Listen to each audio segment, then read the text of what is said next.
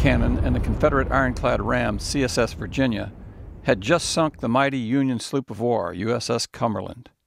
The survivors were still clinging to her exposed masts. Buchanan steered the big ship into the James River and began a slow 180-degree turn to attack the Union frigate, USS Congress, now aground in shoal waters and awaiting her fate.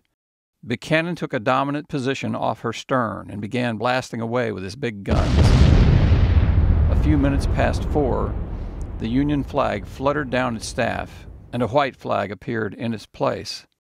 Buchanan ordered the gunners to cease fire. He sent the Confederate tugboat Beaufort to take the officers and wounded men prisoner, permit the others to escape to shore, then burn the ship. But the Beaufort was driven off by hostile fire from an enemy that had already surrendered. Buchanan was furious. His loyal flag lieutenant, Robert Dabney Minor, volunteered to take a crew and torch the Congress. Under the white flag of truce, Minor was fired on. Virginia's gunners then smashed the Congress to pieces and set her afire with red-hot shot. The enemy fire was actually coming from the Union infantry ashore. Buchanan's anger overwhelmed him. He grabbed a musket and began firing at the soldiers on shore. He was struck by a Union bullet in the upper thigh and taken below to his quarters. He transferred command of the ship to the gallant Lieutenant Catesby Jones. 120 sailors died aboard Congress that afternoon, including Executive Officer Joseph B. Smith. Shortly after midnight, the Congress's magazine exploded in a giant fireball.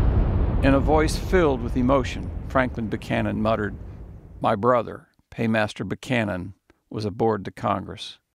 Early the next morning, Franklin Buchanan was transported to hospital in Norfolk, a victim of his own impetuous nature and regrettable actions.